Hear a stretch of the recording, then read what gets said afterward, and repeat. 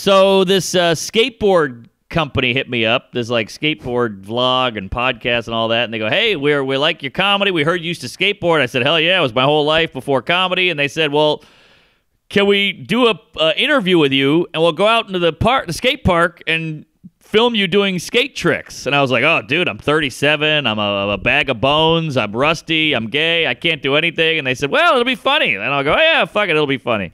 So I go out and meet this kid at 11 a.m. at the fucking skate park in East Village. He's got a board for me. He's got a guy with a video camera.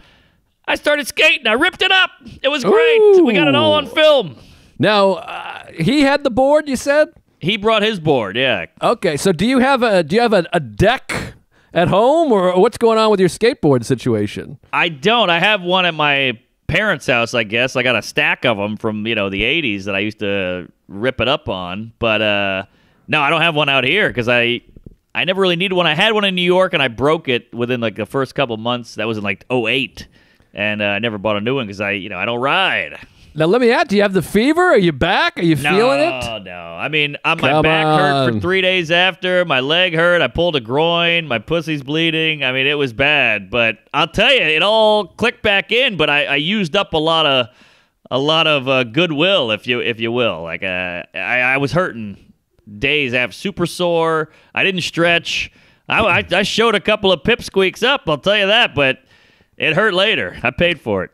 That's a good feeling. I mean, I think you should get back involved and go full bore. You're in showbiz, so you got to be tip-top. So get some elbow pads, some knee pads, a head pad, and a maxi pad. I say get out there, you know what I mean? Don't worry about your image. Get some of the, because I know the pads are uncool, if I'm not mistaken. Very uncool, but that's the thing, is it's a young man's anal, because you slip backwards on a rail, I mean, you're done for. Especially at my age, I crack a vertebrae or chip a dick or whatever it is, like it's over. Like back then, you could just pop back up with a bum knee and walk it off. But we're getting old.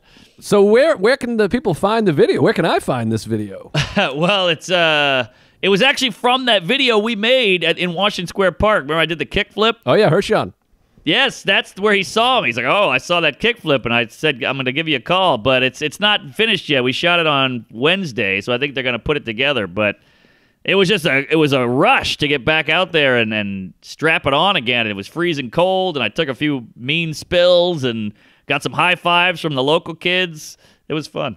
Good for you. Yeah, my wife strapped one on the other day, and that was fun too, and I'm sore as well. But